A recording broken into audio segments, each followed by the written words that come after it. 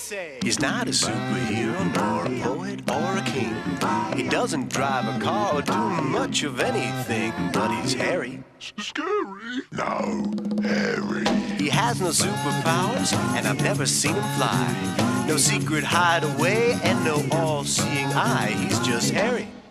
Hairy. He's most definitely hairy. Hairy. His name is Jeremy, and he's hairy. Hairy. Unquestionably.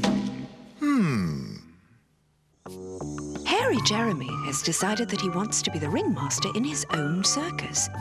He's also decided that he wants the Eggheads to be his star turn.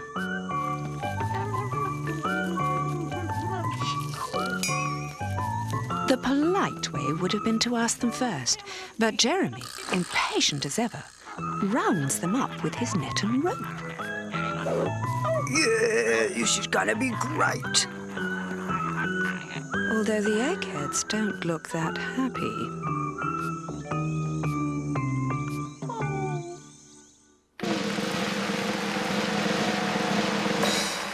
Ladies and gentlemen, welcome to Hairy Jeremy's Big Top and to the highlight of this evening's entertainment.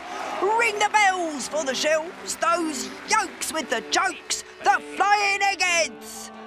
Even Squawk's in on the act. What? A terrified trapeze without a safety net? What? At first, everything goes to plan. But then, Jeremy begins to get a little concerned. They're not supposed to do that. No, this isn't right at all. Meanwhile, Squawk introduces the next act. The Eggheads start off their floor routine just as Jeremy had planned. But then, they begin to go faster and faster. In fact, they really begin to enjoy themselves. Oh, this will never do. They're ruining my circus. The Eggheads fly and swoop and dive and spin, much to the enjoyment of the crowd. Oh, what are they doing? Mutters Jeremy. He's beginning to regret forcing them to perform. Come down at once. Do you hear me? Come down at once. Even Squawk's worried. Calm down before you break something. But the Eggheads ignore them and continue to do just as they please.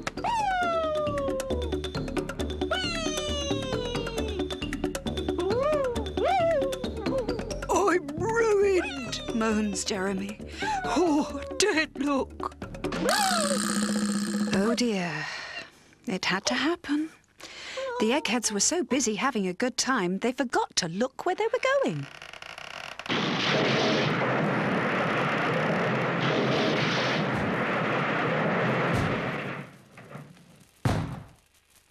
My Big Top's turned into a big flop.